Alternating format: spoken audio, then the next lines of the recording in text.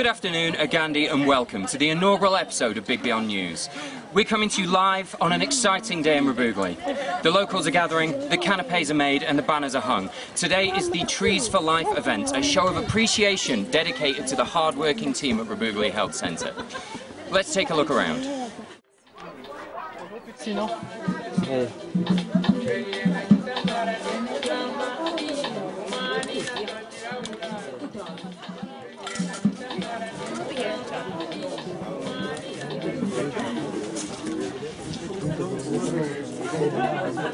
If we can take a moment without getting in his way, I'd like to introduce Joris, our Belgian import, overseeing the catering team here at Gorilla Custodian.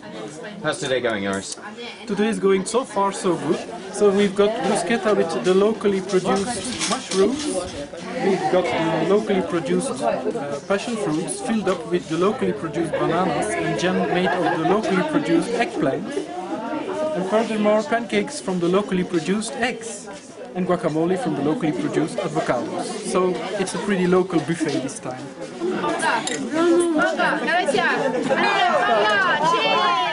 Louise, could you talk us through what today is all about? Well, yes, I will tell you what today's all about. Today is about celebrating trees, celebrating conservation as well as health. And this particular little soiree is for all the sort of dignitaries, speakers, friends of Big Beyond who have come together to build this event. So you'll see here people from UA, the local headmistress here, and also and people from Tribal Vision, whose venue this is, this fantastic venue. So that's why we're here today. Not too bad. I'm here today to attend the tree planting organized by Big Beyond. So, and it will be done at our health unit, Rubugli Health Center 4. So I'm looking forward to that event. It is a very big event to promote awareness for the green world and to avoid global warming and the effects of climate change. So, this is Amy, director and founder of Big Beyond. Amy, how does it make you feel to see your volunteers drawing the community together like this? It feels amazing. It feels amazing to see Louise particularly in her element, and I love the fact that she's come from 20 years in London, a hectic corporate world, and brought those skills to the conservation work we're trying to do here. So for me, the whole fusion of those different skills and the goals of what we're doing on the ground is amazing. And I love the fact that everyone's working together and bringing together the hospitality skills, the event skills, conservation skills, business skills, and have all come together for today. So really cool, looking forward to it.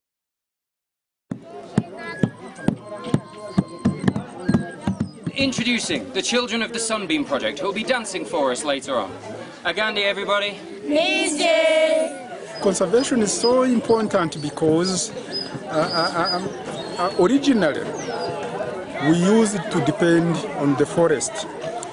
And when it was gazetted into a national park, people have started realizing the importance of conservation, because without the environment conserved, no good life, no rain, no good weather.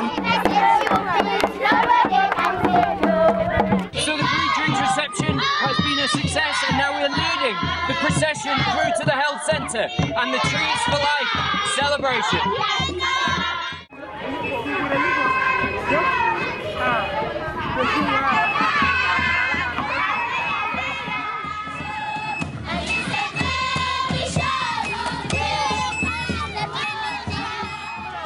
So here we are at the start of the Trees for Life ceremony proper.